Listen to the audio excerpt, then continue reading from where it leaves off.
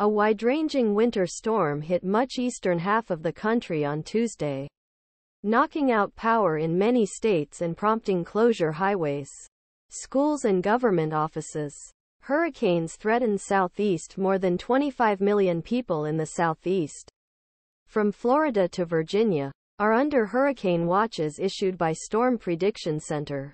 12 tornadoes were reported in Florida, Alabama and Georgia on Tuesday morning, causing significant damage and prompting rescue crews in Florida's panhandle.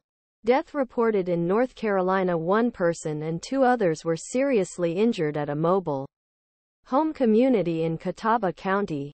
According to County Communications Director Amy McCauley, the area damaged, he said, adding that the National Weather Service was evaluating whether a tornado.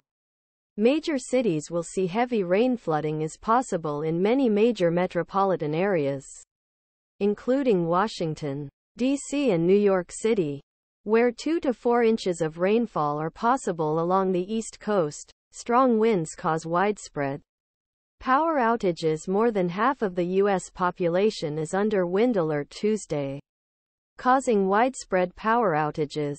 More than 500,000 homes and businesses were already experiencing outages as of Tuesday afternoon in several states, primarily in North Carolina, Florida, Georgia and Pennsylvania.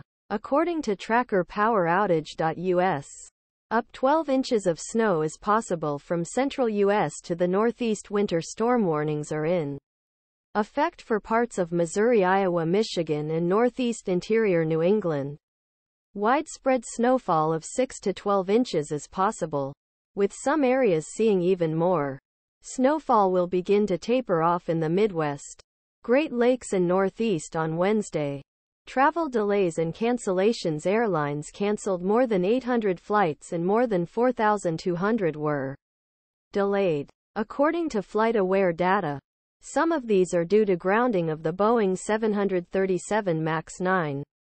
But storms caused significant disruptions at airports in Atlanta, Dallas-Fort Worth, Florida and North Carolina. The forecast model shows where heavy rain and snow is expected through Wednesday. CNN weather state of emergency declared in Florida. Florida Governor Ron DeSantis declared a state emergency in 49 of the state's 67 counties on Tuesday, citing the danger hurricanes, high winds, hail and flash floods. DeSantis said there have been more than 20 tornado warnings in the state so far, with 4 tornadoes confirmed on the ground. There were some injuries but no deaths during the severe weather in North Florida. According to Florida Department of Emergency Management Executive Director Kevin Guthrie, most of the injuries reported so far have been minor. Guthrie said. He said there were 5 trauma alerts in Bay County, where the most severe damage was seen. One of those injuries was a head injury. Guthrie said. Bay County Sheriff Tommy Ford said responders rescued people from structures in Florida's Bay County, where multiple tornadoes touched down and caused significant